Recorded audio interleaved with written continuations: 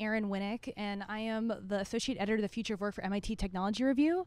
And today I'm going to welcome up our three panelists to the stage. You guys can come on up. We have Daria Gutnick, the founder and CEO of Bunch.ai, which matches candidates to job postings based on their mindset and their resumes. We have Carl Alomar, who's the COO of DigitalOcean, which is a cloud platform on which applications such as AI and machine learning programs are built. And we have Dennis Mortensen, founder and CEO of X.ai, an AI-based software that assists you with scheduling meetings. So today we're going to talk a little bit about AI and automation as a whole and how that is shaping the workplace of the future. And so to kick things off, I wanted to start with Daria down on the end. And since we're going to be focusing on AI and machine learning, I wanted to get your definition of what both of these words really mean, because I think we see a lot of press releases and things that just have them plastered all over it without really knowing what's behind it. So I want to actually, first of all, thank you so much for being here today, and thank you so much for giving the opportunity to be here. I want to refer to it as machine learning just for simplicity and understanding reasons. I know these both terms are being used interchangeably, and I think it's totally okay to actually kind of get a more mainstream understanding of it. So I won't go into the details on like what the AI machine learning difference is, but what I understand at least under machine learning is if we actually train computers to do things that humans do, in maybe a faster and more scalable way. And over time, these systems autonomously become better at these tasks by feeding interaction and more data and feedback and input into the training. Then that's what I would say machine learning is. And also, if you guys have any questions, I'll be checking after out questions. You hear me better now? Okay. Okay, and then just to kind of build on the hype idea, Carl, do you think a lot of the hype around AI is justified, and do you think that it really is a different technology than some of the other, workplace transformation technologies that we've seen in the past? Yeah, again, same as Daria, I'd like to thank you for inviting us to be here, and thanks for everyone for being here as well. I definitely do. In the business that we're in, we really empower and facilitate young businesses to build their infrastructure and their technologies. And so what we see a lot is, the challenges that young businesses have when they're competing with larger companies and trying to compete with a very lean team against organizations that have big resources. Technologies like AI, the ability to actually analyze the market and understand what you're going into and make decisions in a more efficient and more effective way allows them to compete. And without that, you're really kind of fighting dollar for dollar, but it's the innovations in AI, innovations in machine learning that allow you to do a lot more with a lot less resource. And I think that's the power that it provides and the opportunity it provides for new businesses as they grow. That's why we see so many companies really trying to build machine learning as the kind of fundamental basis of how they're building their technologies. Great.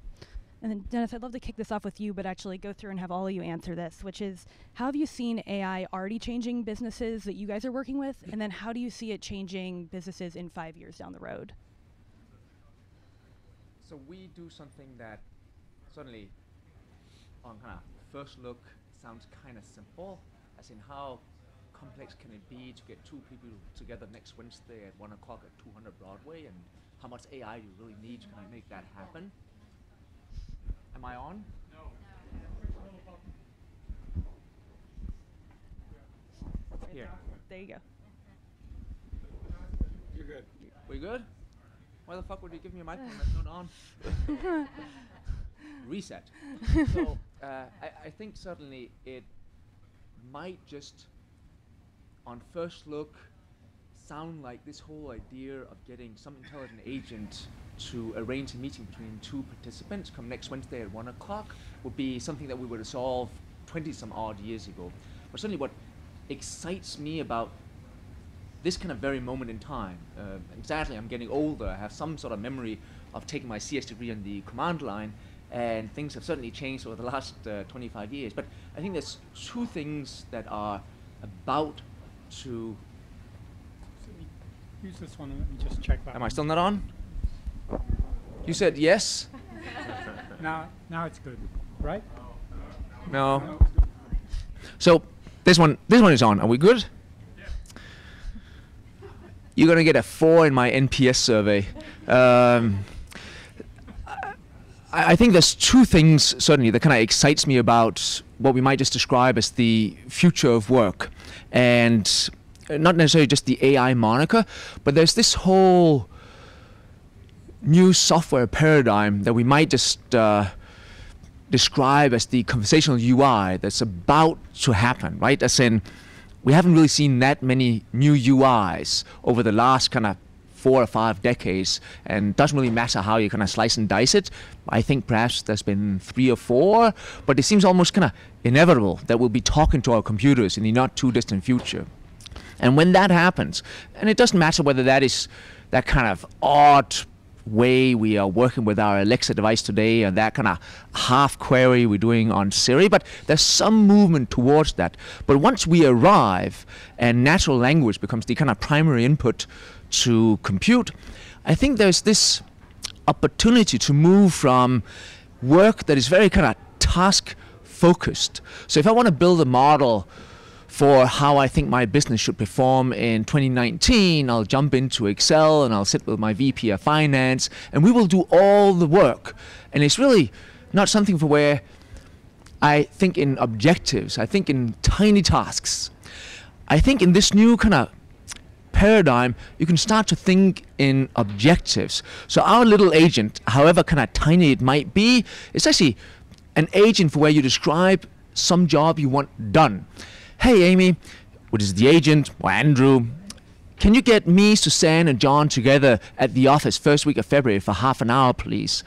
That's multiple tasks, but I know what I want, you then do what I want, and that I think is going to be a major paradigm shift. And it's not just to set up meetings. You can immediately kind of imagine 15 other little chores that you have to do every day that you'd rather not do. And I think they're just about to happen. This is the good one. All right, we got the good mic.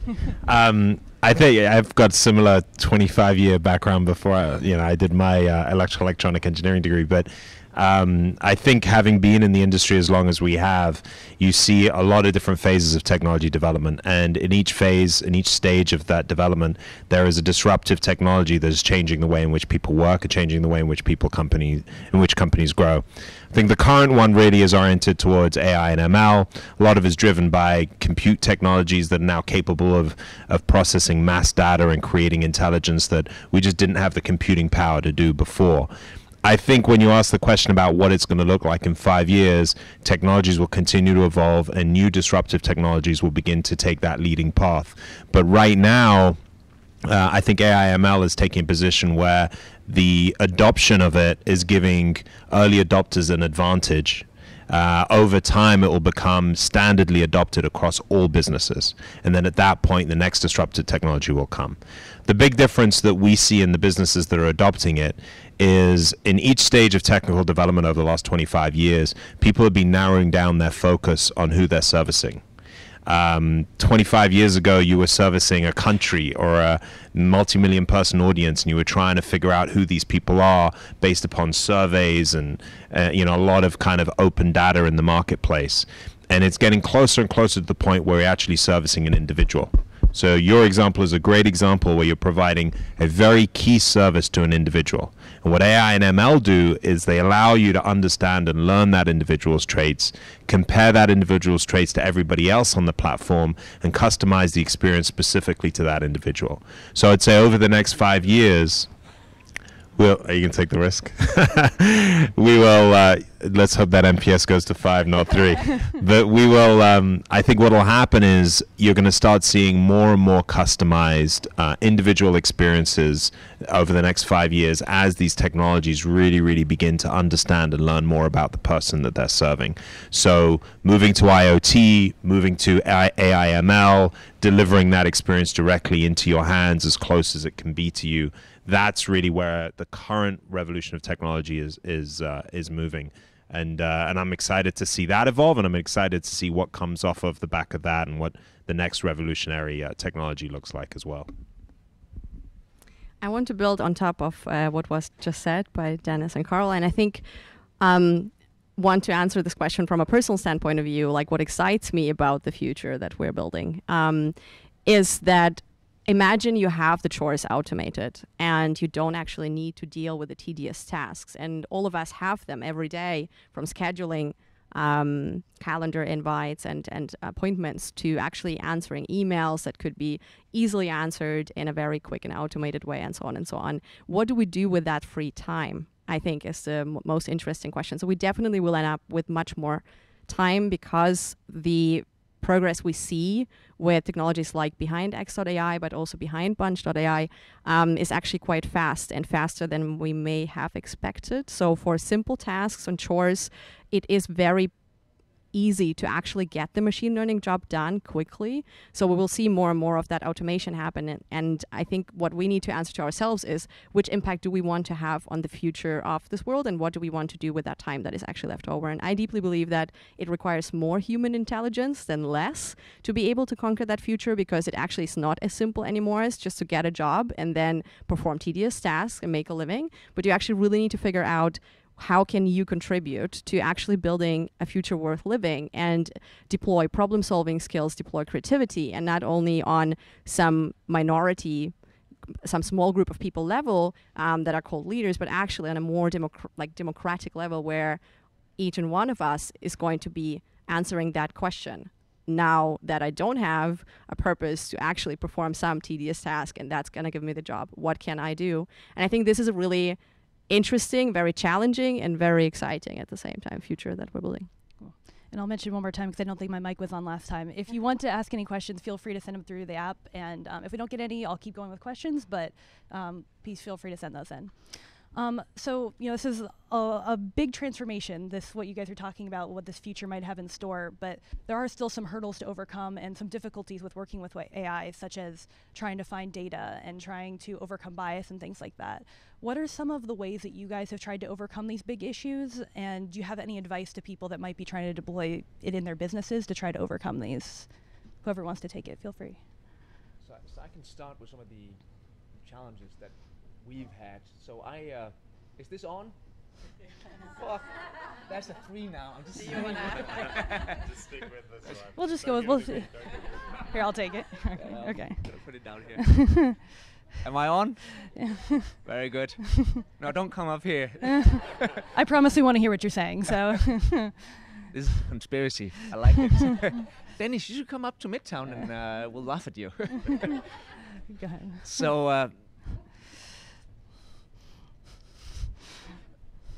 I'll talk about some of the challenges that we've certainly had, and I don't think they're unique. I think anybody really at this very moment in time will have very similar challenges.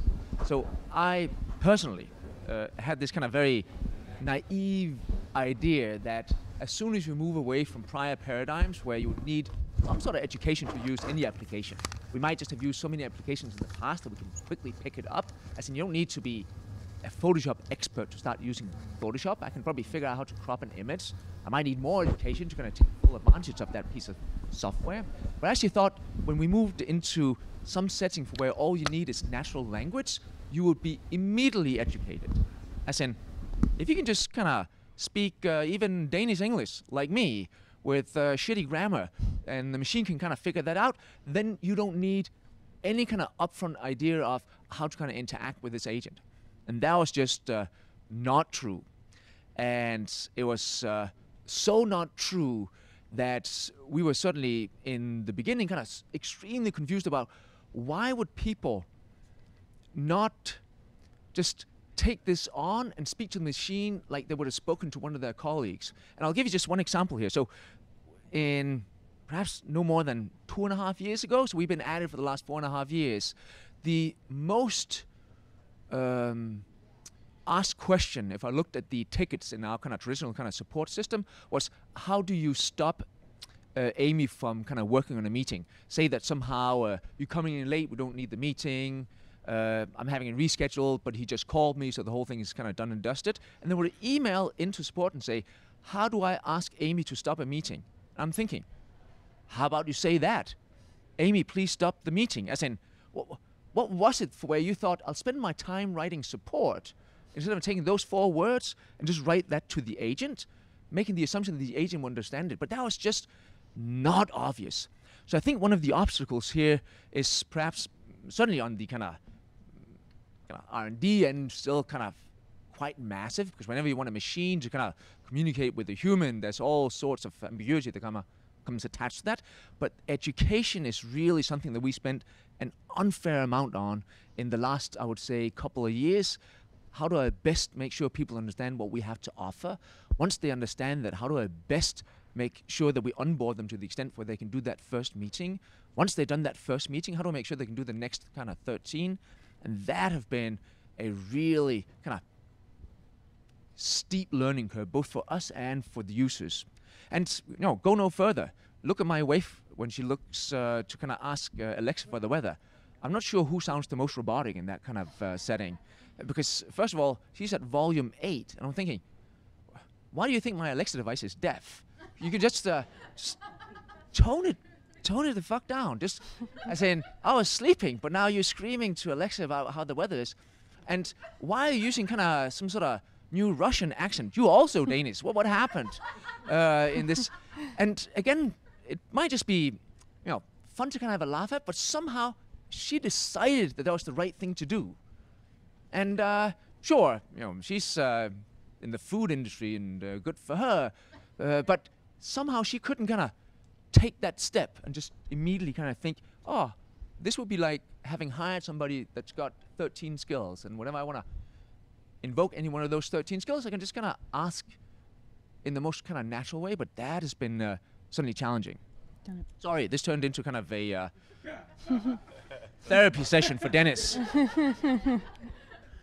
I think from DigitalOcean's point of view, I'll kind of answer this question as it relates to what I said earlier, which is trying to customize the experience for our individual customers. So one of our biggest challenges is, how do we help our customers be successful in building whatever they're building, understanding what they're doing. And I think the biggest challenge in that, we have a great sample set. We got 1.5 million accounts building platforms on top of DigitalOcean. And as a result, we really understand a whole slew of different applications and the way people use infrastructure, and kind of it teaches us a lot in terms of what they're trying to build and how they're trying to build and how we can be helpful to guide them in that process. The problem, I think, exists when you start thinking about the data protection and the confidentiality and our kind of guideline of saying we do not want to enter into their environment. It's their environment. That's not for us to see. And so how do we actually understand and use the peripheral information to give us a understanding of the individual customer so that we can actually really support and help that individual customer without piercing that veil of confidentiality that the individual needs? And so a lot of things happening with GDPR and a lot of data protection activities around the world that's really trying to protect people in this world where everyone's data can be used to kind of measure them and test them, something we talked about earlier. And so how do you build a business that's really there to help the individual but not break that trust? And I think that's probably the biggest challenge in terms of getting data that you can use but without using the data that makes people feel uncomfortable about how much you know about them. And so I think that's a really difficult balance that we have to play with to be able to provide the best service possible for the individual. Yeah. I want to build on top of that. Yeah, exactly. Do you hear me? Who of you is actually actively involved or thinking about? No. Okay, let's change. Haha. I'll take it. So who of you is actually working on some like machine learning projects or somehow involved in it, or is it? No? Okay, good to know. So I think we had the same issue, obviously. We had the same challenge. Like, how do we help each of you understand that we're coming in peace and like whatever data you're giving us, we are actually using to provide value to you instead of someone else or the AI army or whoever. And I think if we look at other technologies or what helped us is actually to figure out and look at other technologies or concepts, business models that didn't exist before and actually were fighting for adoption. So if you remember before Uber and Airbnb, like the year 2006, I believe, was like before iPhone and stuff. Mm-hmm. Each of one of these concepts had to fight for acceptance and adoption. And Airbnb made a really great piece and I think multiple talks on the topic of designing for trust. And I think so speaking from a personal perspective and from a startup's founder perspective, I think we realized too late or prioritized a bit too low how big the task of every machine learning based product is to actually design for trust and start with that design paradigm of yes, we're a data company. Yes, we're an engineering company. Yes, we're so nerdy. And yes, we're so cool. We can solve this problem. But in the end, it's all worth nothing. If you don't trust it, you don't understand it, doesn't deliver value to you. And I think being just 1.5 years old, we switched about, I would say, like 7 to 8 months into the project for like totally away from kind of only focusing on improving the predictions, improving the recommendations, building in feedback and so on, to actually hiring a much more experienced designer, bringing in advisors on the team and actually help out to figure out how to get that message across that you guys can actually trust the technology and that it can provide value to you. I think this was, speaking to other machine learning companies, I realized that this is still not a well understood or solved challenge. Yeah. And before you pass off the microphone, we have an audience question that kind of builds on that. How long do you think it will take for trust and privacy issues to like catch up to this?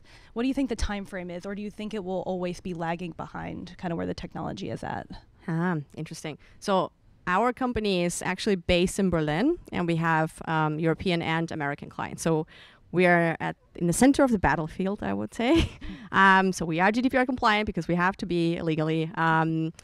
And I think it's a very interesting question because from our perspective, it definitely does slow down the technology development to a certain degree. Like if I compare the European ecosystems with the American ecosystems and like how fast we can make progress on where are we gonna get data from? Let's just take it from here. Oh no, that's not GDPR compliant. Shit, can't do it.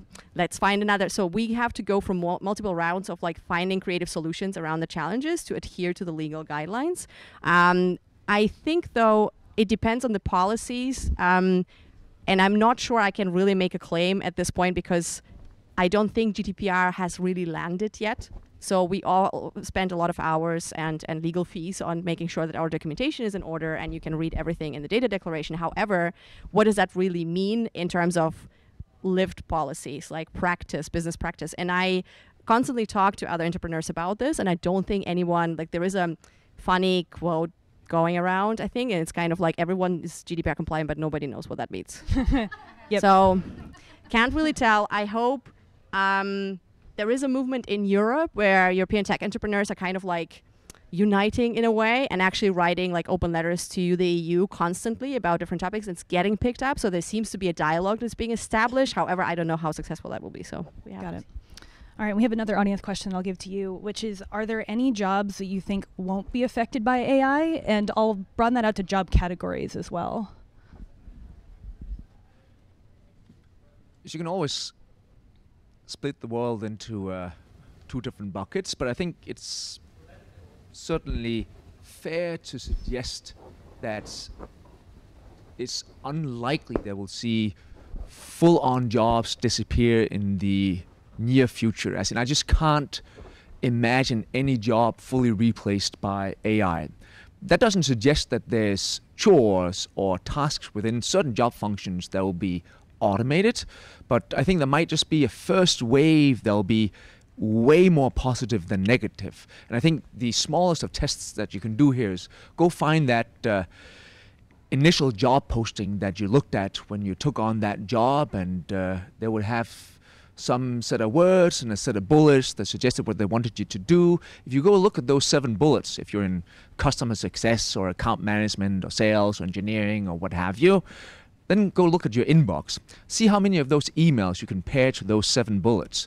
Because I think what you'll find is that, hey, half my job is other shit I have to do what they really hired me to do. So if you're an account manager, really, certainly if you work for me, I would love for you to spend most of your time with our clients. As in, that's what I hired you to do, not to sit and fiddle with whether you can talk next Wednesday or have some $4 bagel reimbursed or whatever that might be.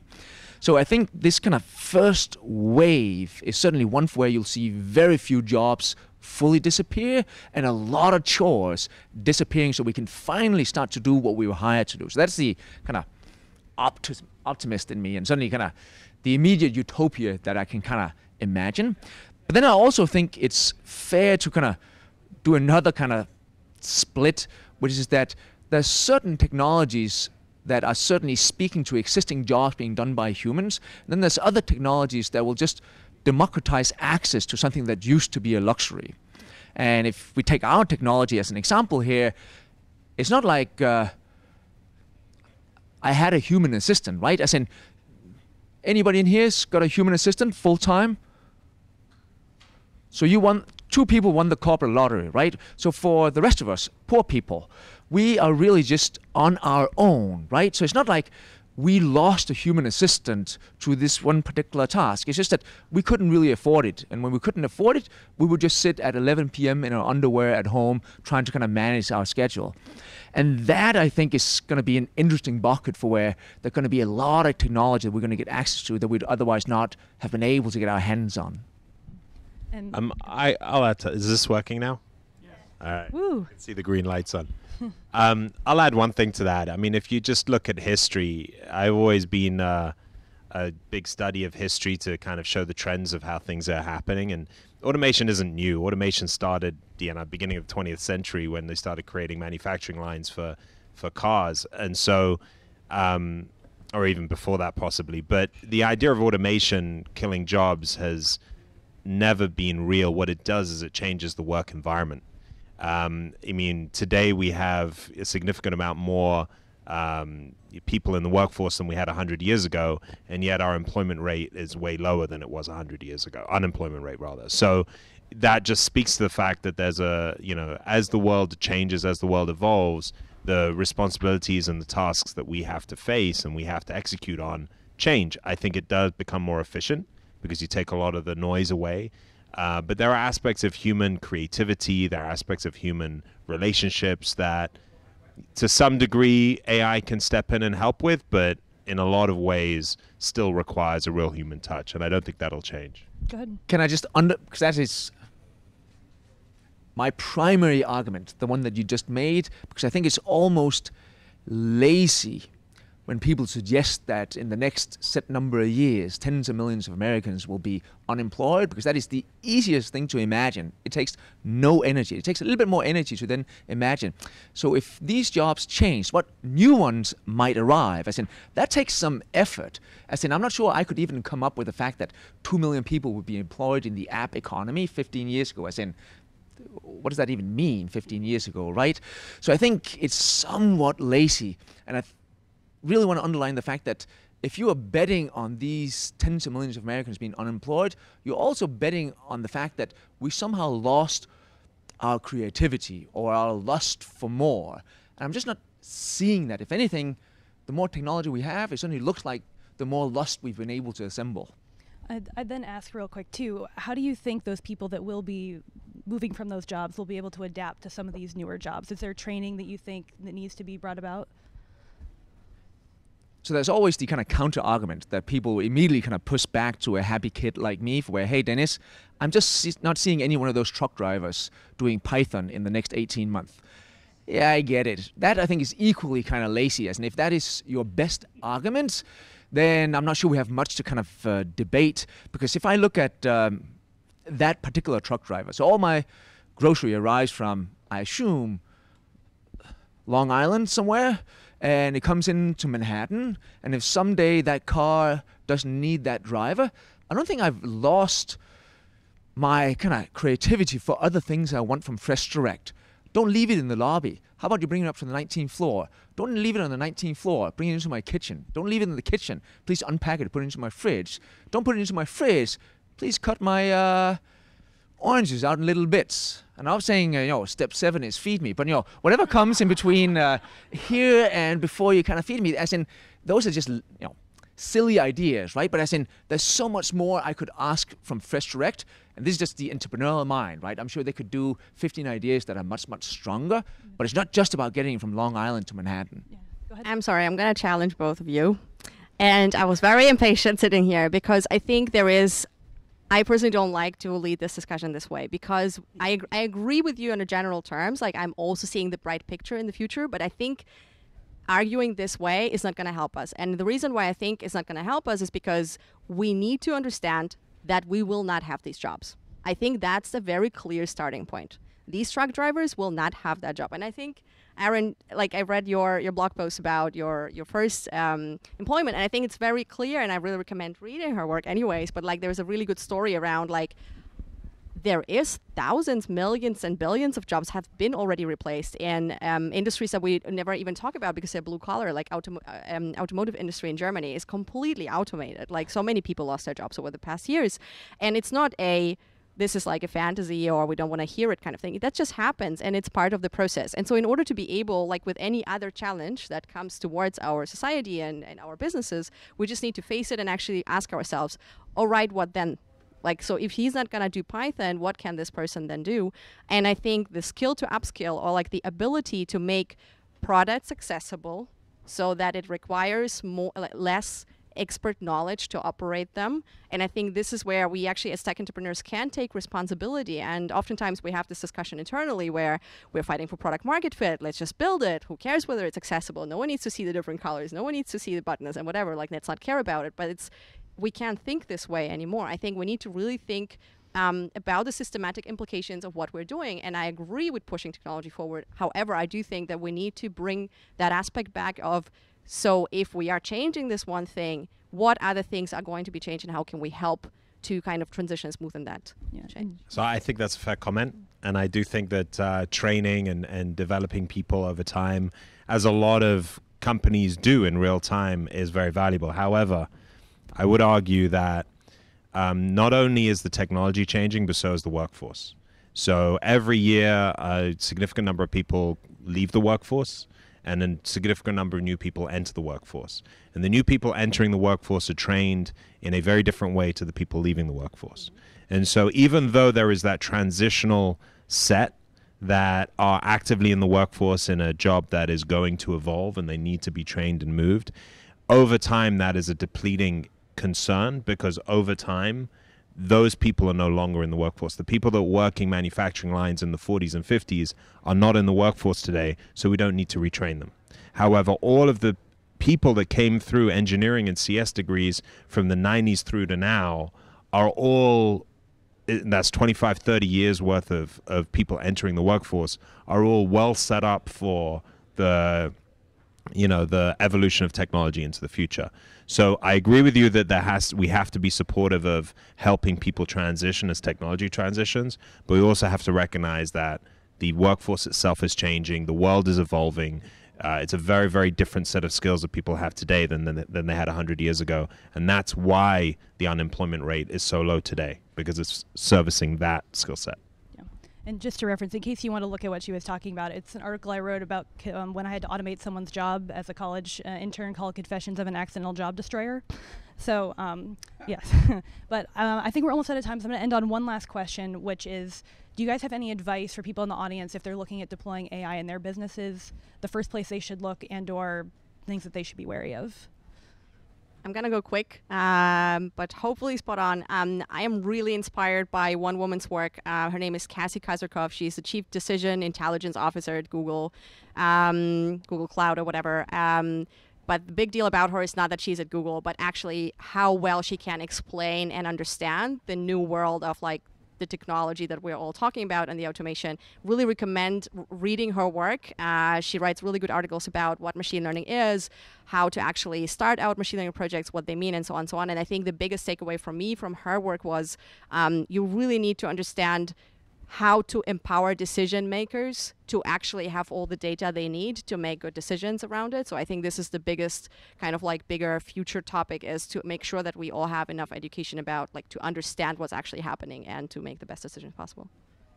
Yeah, I'd say one of the most powerful organizations, teams that I built at DigitalOcean as we were evolving was the data science and engineering team. And my key message would be, if you're an entrepreneur and you're trying to build something that really orients around understanding data, AI, ML, all those things, look for those skill sets early, because they will provide you with the creativity you need to really understand exactly how you can apply data into the way that you're thinking about your business. So I feel as though that is a key burgeoning skill set that I'm seeing as an incredibly valuable skill set to any business that's kind of establishing itself and figuring out how to build. So there's certainly going to be massive set of predictions done in the back end that will automate a whole host of things that we just had processes you put in place for before. So that is more difficult to kind of touch. If you then also accept that on the front end, the kind of conversational UI or the idea of the intelligent agent arriving in the workplace is inevitable, I would almost, if you run some organization or some business unit or some team, try to figure out how can I expose my team to that. And you can run all sorts of experiments, right? And it could be the simplest of experiments. If you run a team of 40, how about you buy them all an Alexa device? Or how about you force them all to do 150 queries on Siri the next coming month? Because there'll be some version of where they'll have to do this in the future, or at least being able to converse with machines. And instead of that being kind of some rude awakening some morning in 2021, perhaps there's some experiment that you can run. Or if you want something really tangible, because I am an entrepreneur, immediately go to X.AI, sign up, and speak to Amy and Andrew. Cheers. All right, and with that, can we give a big round of applause to our panelists? Thank you so much. And I think we might have some lunch waiting for you guys. So thank you guys. Have a good rest of your day.